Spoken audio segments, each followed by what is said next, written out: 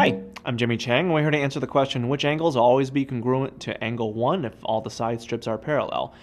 Well, this is an example of a question that uses parallel lines and transversals, and so depending on how many side strips that you have, we'll just use 2 as an illustration.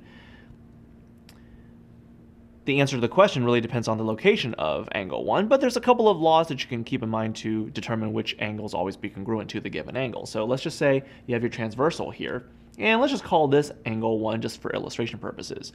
Now, there's 2 kinds of angles that will always be true when it comes to parallel lines and transversal and given the location of an angle.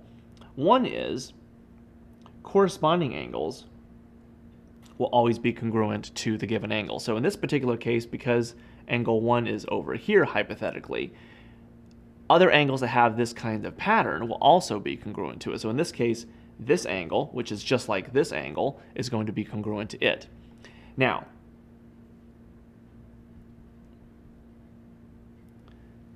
another angle that's always going to be congruent to the given angle is that of vertical angles. Sometimes they call them opposite angles, but vertical angles are going to be angles that are immediately opposite angle given. So for example, this is angle 1 here. The angle that's opposite this angle is going to be this one.